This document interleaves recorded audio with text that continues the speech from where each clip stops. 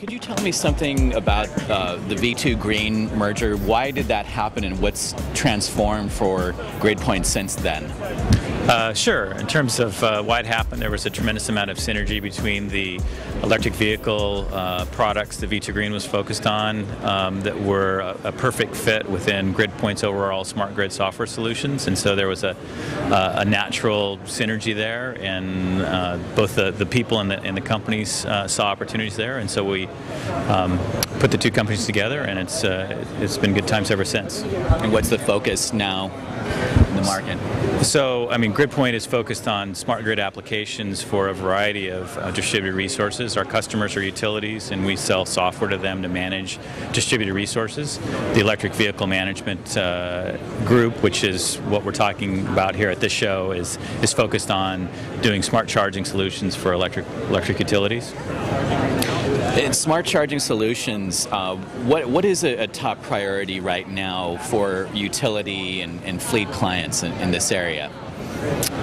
Sure, a couple things. One, utilities, as they're getting ready and anticipating the rollout of plug-in vehicles, they want to start understanding what are the impacts going to be on their electrical grid and what sort of systems do they need to put in place to make sure that they're able to effectively manage those vehicles as they come onto the grid in a positive way.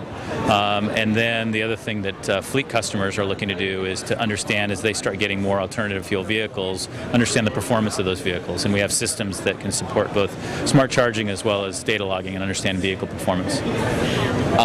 Wanted to ask you about the Department of Energy awards that were made recently, and what happened with your company, and what's next with that project? Sure, we're very excited to announce the fact that we were part of one of the winning proposals, partnered with a company called E-Tech and the auto company Nissan for a very significant demonstration project that includes 5,000 vehicles, so 1,000 vehicles in 5 different cities, where we will be rolling out charging infrastructure and those vehicles, and understanding what kind of ecosystem needs to be created to effectively adopt plug-in vehicles.